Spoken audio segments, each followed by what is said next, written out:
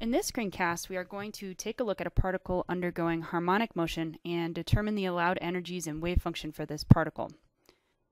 This curve is a general potential energy curve of a diatomic molecule, for example, hydrogen gas. At very small distances between H atoms, the potential energy of the system approaches infinity because the repulsive nuclear forces between the two atoms. At very large distances, we can see the potential energy approach zero because the two H atoms are no longer interacting. So for this discussion, we're going to focus on the equilibrium distance where potential energy reaches a minimum and our two atoms are covalently bonded. In this region, we can approximate the potential energy curve as a quadratic function where our molecule will undergo simple harmonic motion. If we take a look at one of our H atoms, this particle is going to feel a linear restoring force equal to minus kx.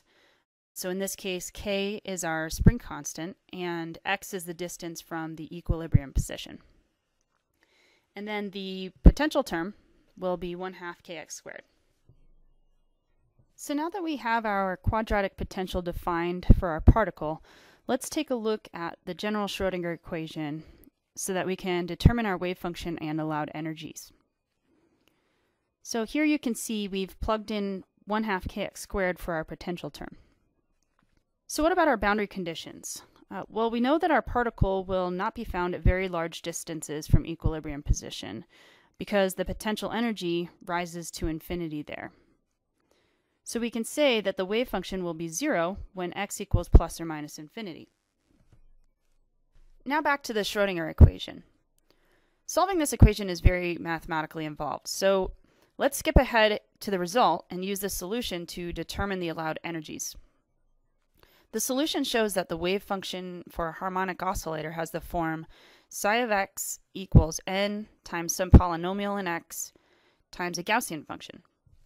Here n is a normalization constant, and the specific polynomials are called Hermite polynomials, where y is equal to x divided by the constant alpha, which is shown here, which equals h bar squared divided by the mass times a spring constant.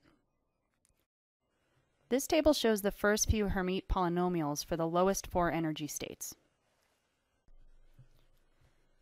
Now that we have the general form of the solution, let's plug this back into our Schrodinger equation to solve for the energies.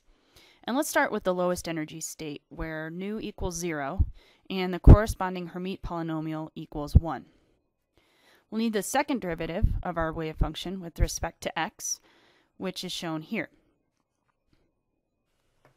Now if we do a little rearranging of our terms here, we see that the second derivative with respect to x of our wave function is equal to minus 1 over alpha squared times our wave function plus x squared over alpha to the 4th times our wave function.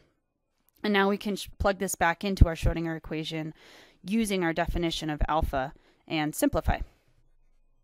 So after plugging all of this back into the Schrodinger equation, we find that the lowest energy state, also known as the 0-point energy, is equal to h bar over 2 times the square root of k over m.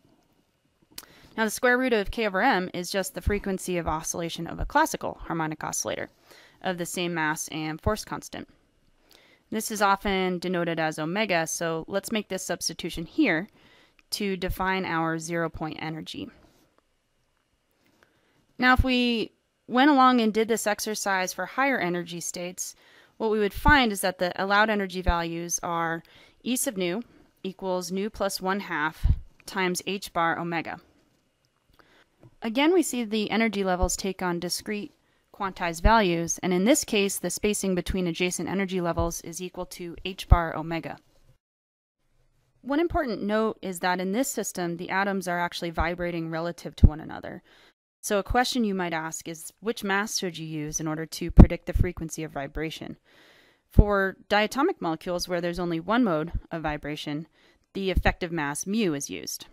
Mu is equal to the mass of the first atom times the mass of the second atom divided by the sum of the two masses. So at this point, we've determined the wave function and allowed energy levels for our harmonic oscillator system.